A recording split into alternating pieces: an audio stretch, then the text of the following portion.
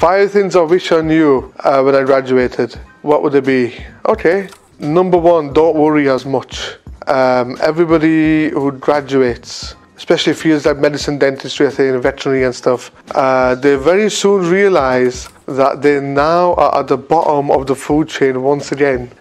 In university, you climb up in the 5 years, 1, 2, 3, 4, 5, and right at the top, you think, yeah, I've done it, I'm a dentist now. And then you get into the real world and you're right at the bottom as a trainee dentist again. And you start to worry stuff like, am I good enough?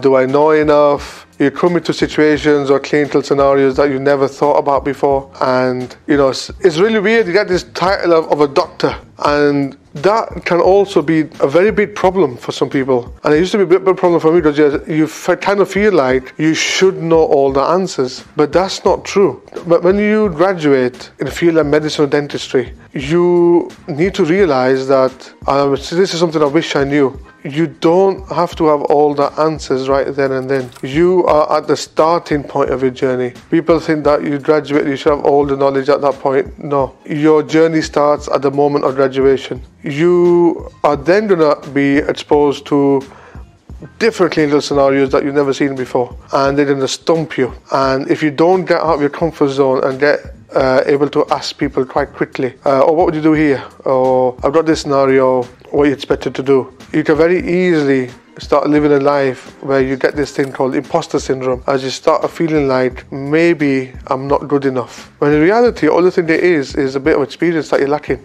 That bit can be very, very, very strange. And I see a lot of graduates nowadays who graduate and they have that underlying anxiety that, wait a second, maybe I'm not good enough. Because it's really weird. I've seen now over the last 10 years that there's almost like 2 different types of dentists that graduate. The really ultra confident dentist, as in he or she thinks he knows everything, you can't tell them nothing, that's it, they think they've done it. And then you get another camp, which I used to be in, where I'm still in, I think, or you get this other camp that, you know, I think maybe I'm still in, where you know you don't know all the answers, and it's the fear that, wait, I don't know everything, that kind of keeps knocking your confidence down. But medicine, dentistry are one of them fields where constantly knowledge is being added to the bank. More evidence-based stuff, it comes out daily. There's no way you can keep up to date with everything. So a lot of it comes down to experience, so don't worry as much. It all comes with time. I think this generation now, or we're used to everything happening very instantly, but it doesn't work like that with dentistry medicine. It will take time, it will take experience, and it will come to you if you care. Just because you worry, I see it as a good thing. It means you care. And that's the number 1 thing I think everybody wants in a doctor, is somebody who cares. Number 2, networking. Everything at university has to do with networking. You have to network, you have to get out of your bubble. Dentistry and medicine, they're a very, very small world. Everyone kind of knows each other. The more you get to know people, the more you get introduced to opportunities, the more people you have in your circle to ask. So if you got somebody in your circle who's like an oral surgeon, a periodontist, endodontist, especially when you're young and you just graduate, you're coming into contact with scenarios like that you've never had before. These guys, gold mines of information. You have to network, and don't worry about asking these questions. A lot of these guys who've been through it know exactly what it was like years ago when they graduated, and they're more than happy to pass that knowledge on. Always network. It'll make your life so much easier. Another thing that I wish I really knew, or I really, really paid attention to, and this is my 3rd point, is you are on your own path. You cannot imitate or try and copy somebody else's path. Everyone's been on their own journey. It's very easy to think, okay, so-and-so has done this, so therefore in 5 years' time, I must have this. You don't know what their journey was about, and it was definitely not like your journey. People get lost in this game of cat and mouse, as in, by X day, I should have this, it should be like this, because so-and-so had this. Completely different life, completely different circumstances, and when they don't get that, I mean, it's good to have goals, but you need to be on your own journey. You know, a lot of the time when you graduate, you don't know what you want to do, so you start asking people, or you start copying people around you. Somebody might go and do a degree, you know, in endodontics and the like, root canals. Somebody might want to go and be an orthodontist. It's very, very tempting just to copy them. because you think that, oh, I don't want to be alone, only numpty not doing nothing. Let's go do something else. What's everyone else doing? Or they're all doing this. Oh, I'm just going to go jump and do that as well. No, you get even more lost. You have to be really true to yourself. What is it that you like? And it's okay not to know. I know you just graduated or you're just fairly new, a few years in the game. It's okay not to know. So with me, it was very, very important to get a very good baseline of everything. Before you start to specialize, have a good knowledge, a good foundation of every aspect of dentistry. You know, orthodontics, oral surgery, perio, root canals. Only then you'll get to know what bits you like, what bits you don't like. Because it's very easy, if you find something difficult, to avoid it altogether. That's a big mistake, because you're always subconsciously be hiding from that aspect of dentistry. You need to actively go, really pursue what you're most afraid of. Once you conquer that, you'll be so much more confident as a dentist. I remember for me, I knew when I graduated I did not have enough experience extracting teeth. And I really had no experience in minor oral surgery. Taking wisdom teeth out, putting sutures in, raising flaps, none of it. University maybe did one. So I knew that was going to be something that's going to bug me for a while. That's one of the main reasons why I did a hospital job. Took a year out, did a match scratch job, where you get to pull out teeth almost on a daily basis. And not just any teeth, really difficult scenarios. So somebody who's sometimes medically compromised, and you got to do a lot of on-call as well. Seeing that, I've been exposed to that sort of environment, you know, you chase after the fear, the worry that you have. And once you conquer that, you think, okay, I'm happy with that. What's the next thing? For me, the next thing was orthodontics. I knew a lot of my knowledge in orthodontics at university was lecture-based. We did no real practical orthodontics. So when the opportunity came to start doing orthodontics, when the whole thing about Invisalign became more mainstream, personally, I knew that I could use this system, but do I really understand how these teeth are moving? Do I understand the biology, the fundamentals? Probably not. So I took time out, and I worked for an orthodontist for almost a year, 1 day a week. Shadowed him, saw all the cases that he was doing, completely annoyed him with a million questions a day. And only then I thought, okay, now it's time to do a postgraduate certificate, which I'm just about to complete. And now I'm thinking, okay, now I think I've got good foundation knowledge in this. Now I might go and do, you know, Invisalign. But then again, this is my own path. Your pathway might not be like this at all. You might like oral surgery and done 50 extractions. I think, you know what, that's a piece of cake. And you're interested in root canals. But you have to be really true to yourself, that you're not copying somebody. You're not gonna just think that so-and-so did this, so if I do this, I'll be in the same boat. No, life doesn't work that way. It's not that simple, unfortunately. I wish it was. One other thing, and this is going to be very, very cheesy, but it's taken me a good few years to realize this. Happiness is a choice. It actually is a choice. A lot of the time, I remember at university thinking, you know, I can't wait to graduate.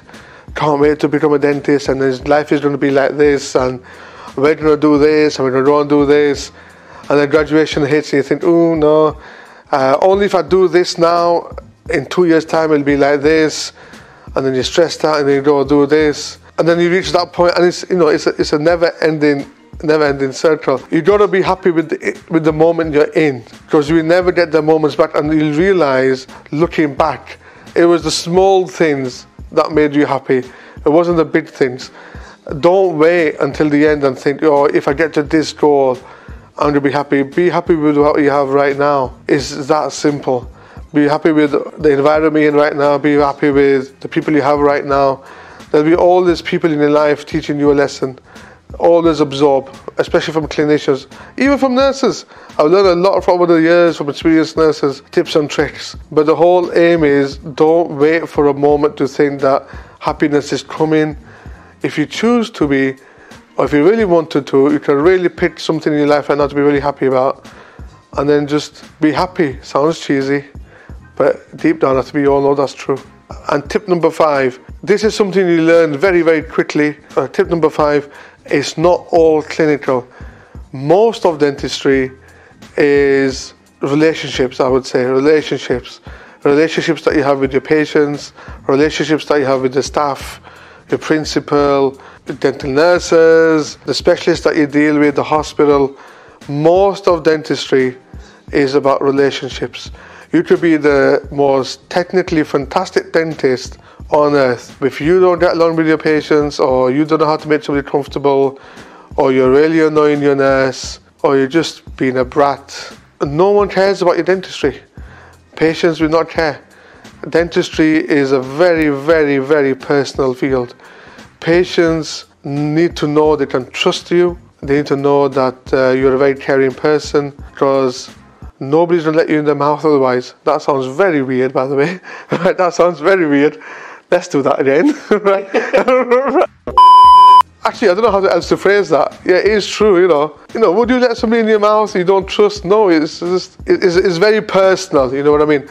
Well, years ago I was writing my personal statement, for university, and they said the opening title of your personal statement really needs to, hit with a bang, because they're going to read hundreds of these personal statements and you need to stick out. And I think what I'll do is I'll find a nice quote with a smile or with dentistry or something. I'll put it in there and I'll blow their minds away. I did find one quote that stuck with me though. It didn't blow my mind away, but it was a nice eye-opener. It said, "A smile is the universal hello." And it's so true. In every culture, it doesn't matter if you know the language or any of the nuances of the culture. If you smile, that is the universal hello. So you're dealing with somebody's smile. It's a very personal endeavor. If somebody's not happy with their smile, that is enough to knock somebody's confidence for life. Very, very easily. You see these cases all the time when patients come in and they almost start apologizing straight away. "I'm really sorry, I've got really, really bad teeth." It happens so often that you kind of get used to it, but you do need to realize that for individually, it's such a personal thing. A lot of the time, people hide their smiles, in photos they take, in wedding photos, or they're embarrassed about it. A lot of the time when people start seeking treatment is around about the times where they associate with happy memories, like weddings and stuff.